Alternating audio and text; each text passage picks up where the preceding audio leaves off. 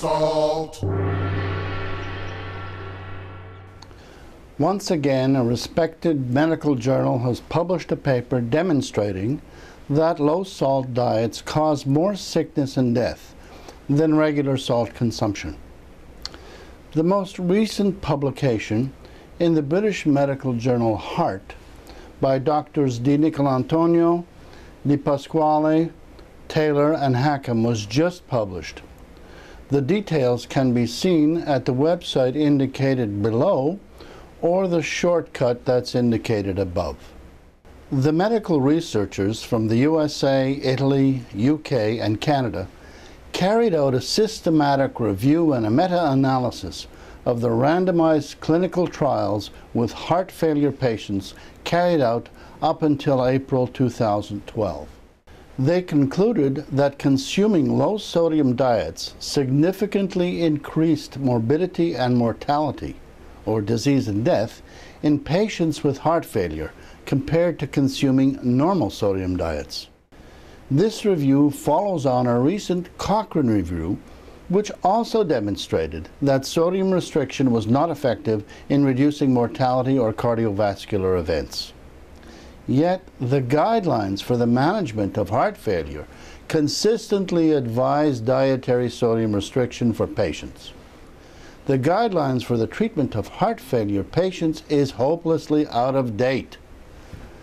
A letter I wrote to the American Heart Association 2 years ago, asking them to reconsider their guidelines in light of all the new peer-reviewed evidence, went completely unanswered.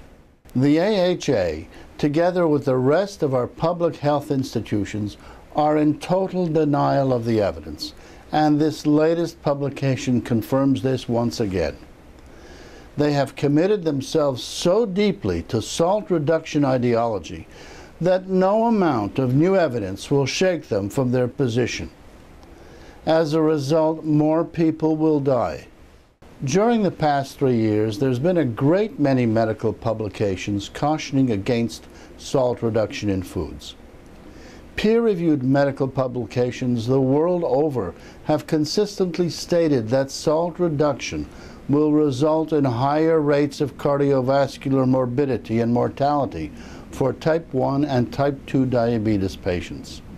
They have repeatedly shown that salt reduction levels down to those levels that are recommended in our dietary guidelines will result in greater all-cause cardiovascular mortality, losses in cognition, increases in unsteadiness and falls for the elderly, and a host of other malignant conditions, including reduced overall nutritional status. Yet the CDC, the FDA, the AHA, the National Salt Reduction Initiative, the self-appointed Center for Science in the Public Interest, all stridently recommend salt reduction in the face of that evidence. It's time our public health institutions come clean and do what they're paid to do. They work for us to make recommendations based on scientific evidence, not to stake out some intractable position that's based on dogma and then never veer from it, regardless of the potential consequences to consumers.